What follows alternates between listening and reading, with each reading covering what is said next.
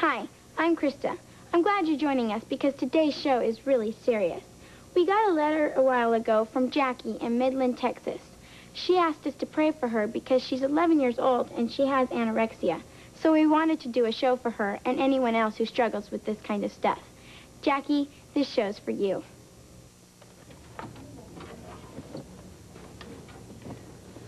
I'm sure glad you got that little heater, Colby. Yeah, now we can at least take our coats off. Guys, would you mind hanging up your coats? Yeah, we just finished cleaning up this clubhouse and we don't want to do it again. Okay, Brittany. See, I'm hanging up my coat. Good. Now you can help us find some of these puzzle pieces.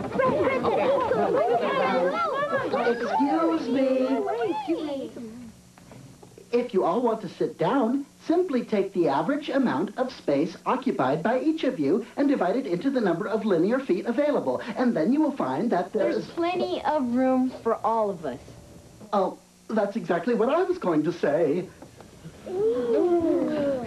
Boy, it sure is windy out there. Hi.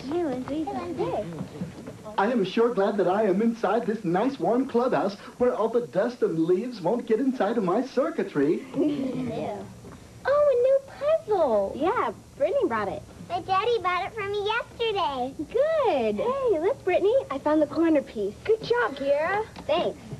So, where'd you go, Lindsay? Well, Kristen invited me to the mall with her because, you know, she's going to a fancy tea with her grandma. Oh. But nothing fits her anymore, so her grandma took her shopping. And she asked me to come with her. That's nice. But her grandma got tired and sat down on a bench. Though I wish she had seen it. Had seen what? Was something wrong with the dress? Not with the dress. Something's wrong with Kristen. What do you mean? Did something happen? I don't know what's happening. But, you guys, something's really wrong with her. What did you see, Lindsay? Well, she tried on this new dress in front of me. And when she took off her sweat, she was just skin and bones. She looked really sick. And then, when I asked her if she had been sick or why she would lose so much weight, she looked straight in the mirror and told me she was fat. What? I couldn't believe it. She thought she was really fat. Are you sure she isn't sick? I mean, her mom would know if she's been sick. I tried to tell her she needed to tell her mom, but she just wouldn't listen. Well, if she is sick, she really should tell her mom. I agree, but Kristen doesn't think anything's wrong with her, though she did keep saying something about her mom. What did she keep saying about her mom? Well, she told me that her mom was going through a really hard time with her older sister right now, and she didn't want to bother her with anything. But if she's sick, shouldn't she go see a doctor? I know. I want to help her. I just don't know what to do. Whenever we don't know what to do, that is the time that we should seek God. So let's pray right now. Dear Lord, I pray that you'll take care of Lindsay and show her what to do. And Lord, I pray that you'll take care of any family problems that Kristen's having right now. In Jesus' name, Amen. Amen. You know, Lindsay, when we give our cares to God and spend a little time with him, we can always trust him to guide us. Yeah, even though Kristen will be mad at me, I think I should tell her mom. Since she's at the tea with her grandma right now, maybe I should do it. Yeah. I think that is a good idea.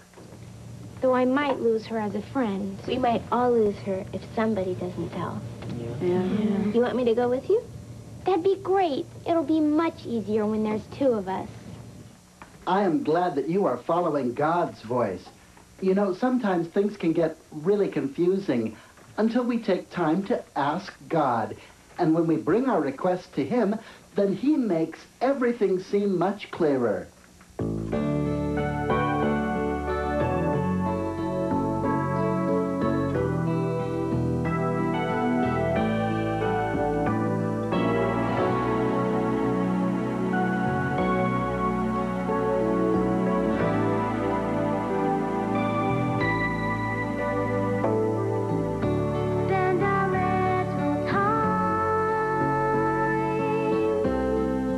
Getting to know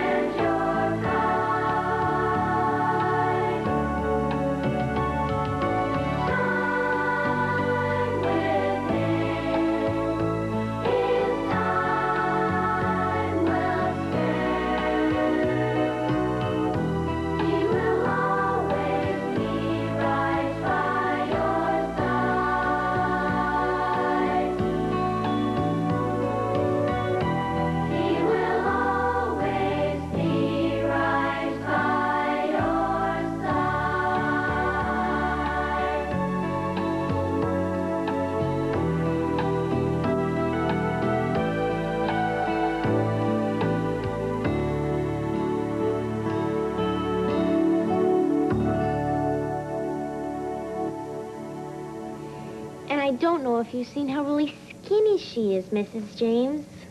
To be honest, Lindsay, I haven't paid much attention to her lately. I have been so busy with other things. And Kristen is always so good. I wouldn't be here if I didn't care. I really think something's wrong. We don't want anything to happen to her. I know you don't. Kristen doesn't want to worry you, but I think she's in real trouble. Don't worry, Lindsay. I'm glad you're Kristen's friend. I'm glad you both are. What are you doing here? Kristen, I had to tell her. She needs to know so you can get some help. I don't need any help. Kristen, we're your friends. Please, let us help you. How could you do this to me? You're not my friends. Real friends stick by each other. They don't rat on each other to their mom. Kristen, please, no. Kristen, wait. Give her time, girls. You did the right thing by coming to me. I'll talk to her. I think I lost one of my best friends. Actually, Lindsay, I think you just saved a friend. Thank you.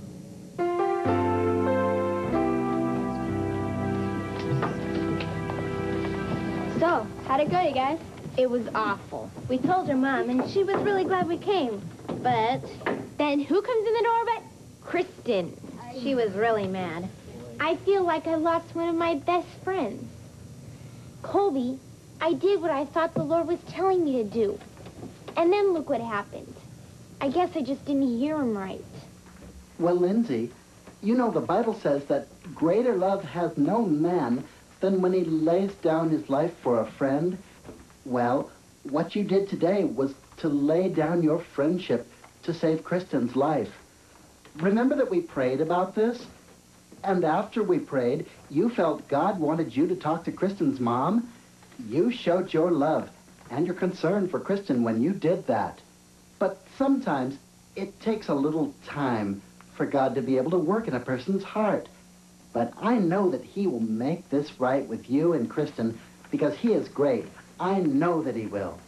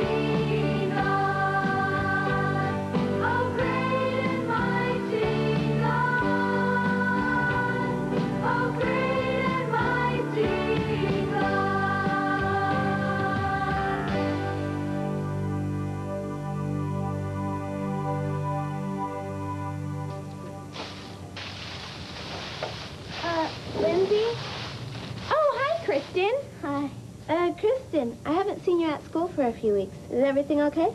Yeah, I'm in a special kind of hospital, and I'm learning a lot there. That's great. My mom and my sister are working things out, too. I guess that wouldn't have happened if you hadn't have told. I'm sorry for being mad at you. That's okay. I'm really glad you're getting better. It's still hard, though. I mean, I look at myself and I think I'm fat, and it's really hard for me to eat.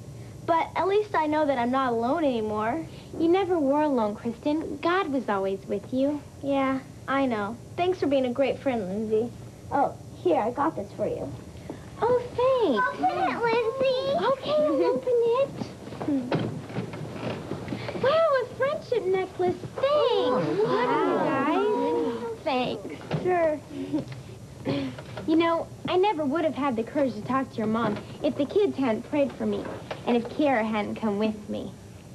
We've been praying for you every day, Kristen. But some of you guys haven't even met me till today. Why would you pray for somebody you don't even know? Actually, we do that all the time. That's what being in the Lord's family is all about.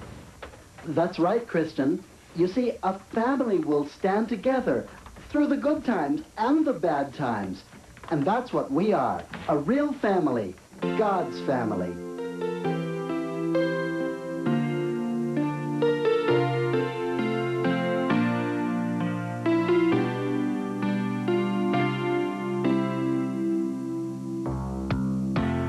As we walk side by side, and as His love becomes our guide, we will join hands and be one family, because God's love is what the world should see. As we build each other up, He fills our hearts with His love. We will join hands so all the world can see. We are the Lord's own family. We are the Lord's own family. Our love is what the world will see. And as we use His love to build each other up, we're building the Lord's own family. You know, boys and girls, God's love is the most important thing on this earth. And He has given His love to you, not to keep for yourself, but to give away to others. Why, you can help your parents around the house, or read to someone, or write a letter to your grandma who lives far away. There are so many ways to show God's love, and every time you show it, you are helping to build the family of God. As we build each other up, He fills our hearts with His love. We will join hands for all the world to see. We are the Lord's own family.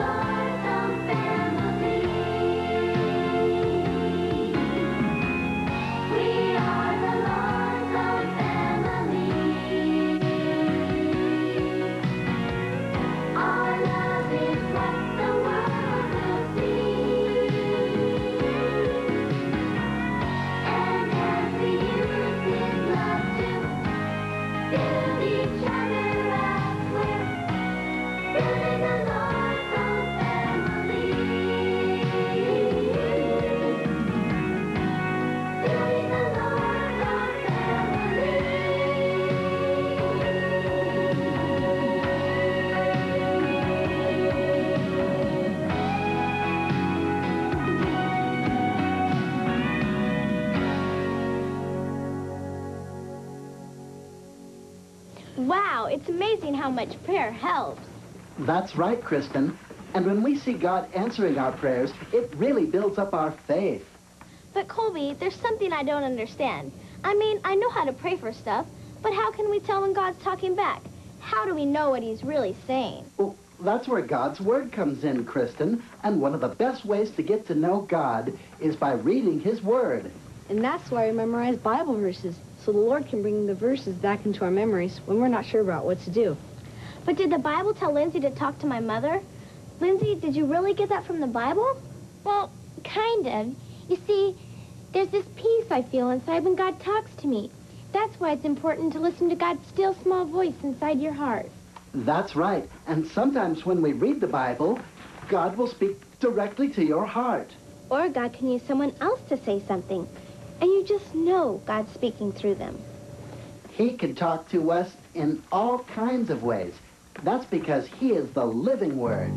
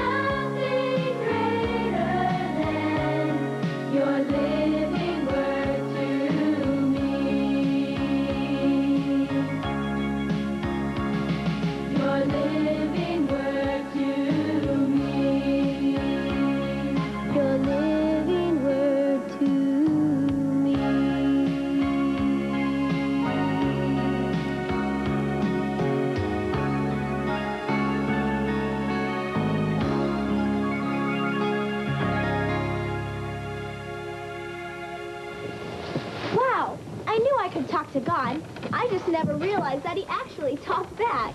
That's right, Kristen. He does. And he doesn't always use a voice you can hear like yours or mine, but it's kind of like having a best friend.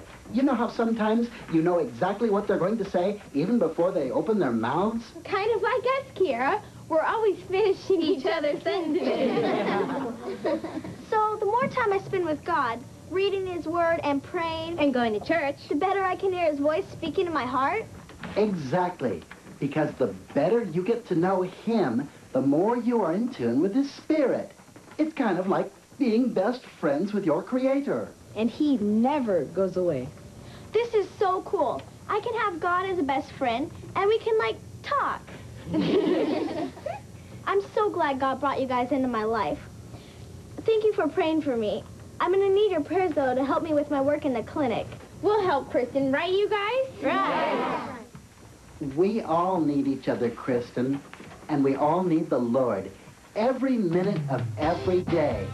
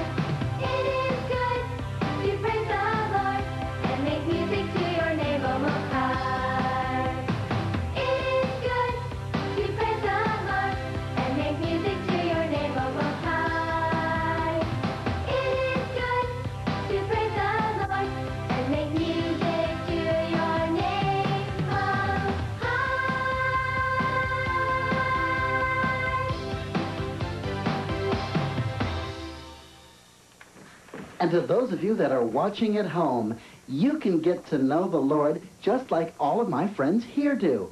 All you have to do is to ask God to forgive you for all of the things that you have ever done that were wrong, or for all of the things that you'll still do from time to time that are wrong. And ask Jesus to become your forever friend. And if you already know Jesus, remember to spend time with him every day. The more time you spend with him, the better you get to know him. And the better you can hear his voice speaking to your heart. And remember that God loves you. Have a great day, everyone, and we'll see you next time on Colby's Clubhouse. Bye!